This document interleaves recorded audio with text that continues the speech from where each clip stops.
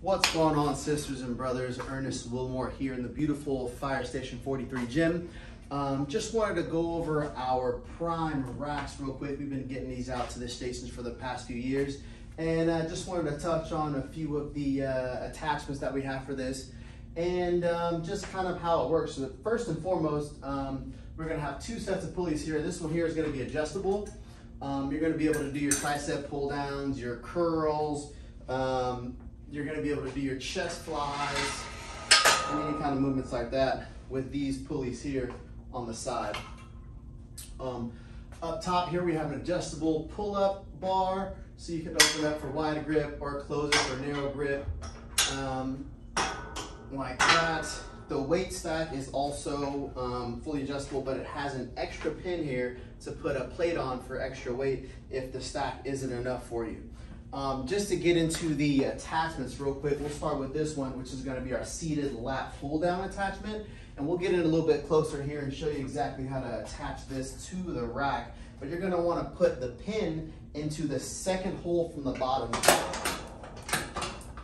like this here. Behind this cable, stick that pin in the second hole, then you're going to rotate it into place, and then you got a pin there to lock it in. And this pad's gonna adjust up and down for your knees to help you lock you in place. Our second one is gonna be over here, is gonna be our seated row setup. But this one here is the same. You're gonna wanna set it up wherever you would prefer your feet. Right now I have it set at a 7, but this one's gonna go right behind the cable from the pulley, slide right in, and then it locks in place with this pin over here on the side, like that. And this is going to be for your seated row movements. Also, we have a landmine attachment down here. That one we'll get a little bit closer and show you. It actually sits on the corner of the rack, and it's secured with this pin through the landmine attachment, through the rack, and then locks into place. And you can slide a barbell in here for landmine rows for your back. Also, another piece of equipment that we have is going to be our dip bars. This one here, you're going to want to face that pin away from you like this. Put it in about shoulder height. Make sure the cables don't get caught up in it. Slide it in and it drops right down like that. And you got a dip bar set up for you there.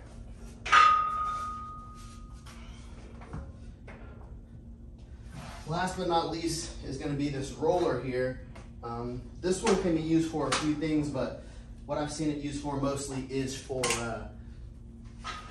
Bulgarian split squats, where you can slide this in like this, but again, behind the cable, slide it down like that, and then throw your foot on there, and you can do your split squats here. What else? We also have, some of the stations have this lat pull down bar, and this is going to be a specific prime piece. And you can connect this up here on that top cable there. And these handlebars are going to be adjustable. Each one is labeled left and right. And so you're going to want to hold it like that. It fits in the palm of your hand. And you can do wide grip or narrow grip lat pull downs with this. And then you got your regular J hooks for the barbell. This will have to slide out like this. Get that out of the way. And this will just slide in like so. Pivot down. And you can put your barbells there for squats or bench press, what have you.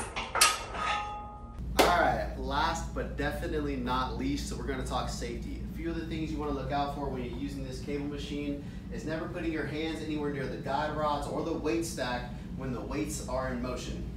Another thing is when you're adjusting the height of the pulley, you're gonna wanna use the green handles and not the body of the pulley, as that can pinch you. Another thing is whenever you're barbell benching or squatting, you're going to want to use these safety bars to catch the weight. if ever you're unable to complete a rep. If you have any questions about this piece, about any piece of equipment in one of our gyms, any exercises or workouts, please reach out to one of your PFTs. We would love to help you. Again, I'm Engineer Wilmore. It's been a pleasure. I'll see you in the next one. Peace.